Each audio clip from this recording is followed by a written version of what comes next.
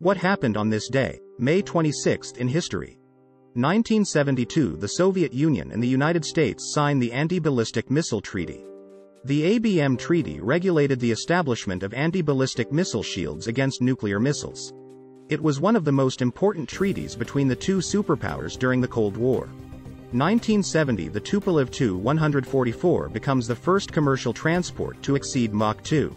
The Russian plane, sometimes nicknamed Konkordsky, first took to the skies in 1968, 2 months before the Concorde. 1923 The 24 Hours of Le Mans is held for the first time. Only 3 competitors completed the race in 1923. The winners were André Lagarde and Albert Leonard of France, who covered 2,210 kilometers in 24 hours. 1908 Engineers make the first major oil find in the Middle East. The discovery in Masjid Soliman in Iran had a major impact on the country's and the world region's economy and politics.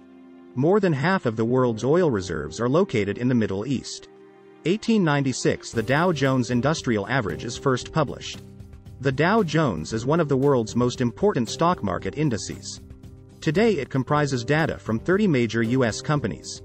For more updates, subscribe to our YouTube channel, Ultimate Updates. Also follow us on our social media platforms, Facebook, Ultimate Updates, and Twitter at Ultimate Updates. For notes and books of history, visit www.yaka.cc. See you in the next update highlights of today in history.